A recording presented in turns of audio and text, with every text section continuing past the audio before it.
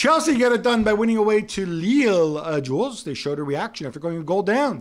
Yeah, not that I think it was difficult. The idea was very much to control the game. He played the three defensive midfielder, if you want, Kanté, Kovacic and Jorginho, which is quite rare. Which we haven't seen that before. Well, we saw against City and that didn't really work out at all at Stamford Bridge in the league. But this game was very different. And even when Burak Yilmaz scored the penalty, you knew that Chelsea would come back. Lovely ball through ball, by Jorginho.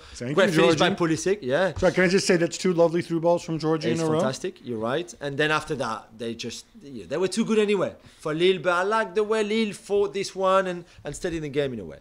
Gab, tomorrow is the deadline for bidders to submit their offers to buy Chelsea Football Club. How is it going? And is your boy Gianluca Vialli really involved with one of the bidders? I would love that.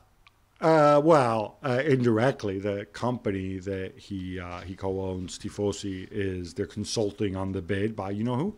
No. The Candyman. I love it. The Candyman. I'll choose a Candyman Vialli bid.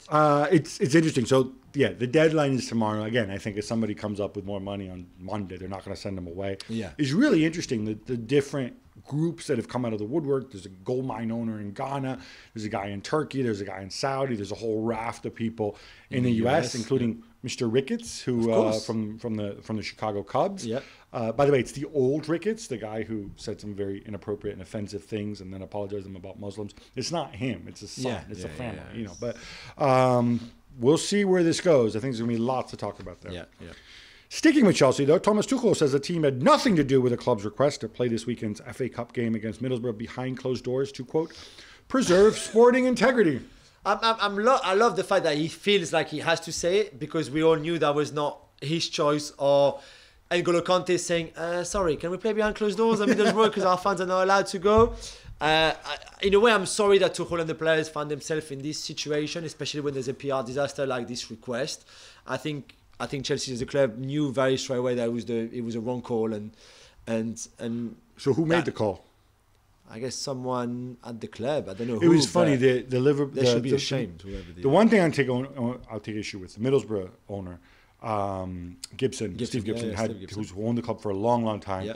So one thing I thought was a little bit pot and kettle-ish. He had a go at Chelsea and Abramovich and really harsh words for Bruce Buck. And as far as I know, Bruce Buck. His assets haven't been frozen, by the way. No. Not yet, anyway. Yeah. But he said, and one of the things is they spent a lot of money and contributed to inflationary pressure and so on.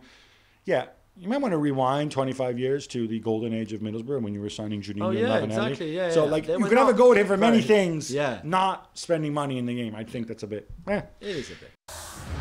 Well, thank you very much for watching ESPN on YouTube. For more sports highlights and analysis, be sure to download the ESPN app. And for live streaming, premium content, and let's not forget as well, ESPN FC 7 days a week. Subscribe to ESPN+.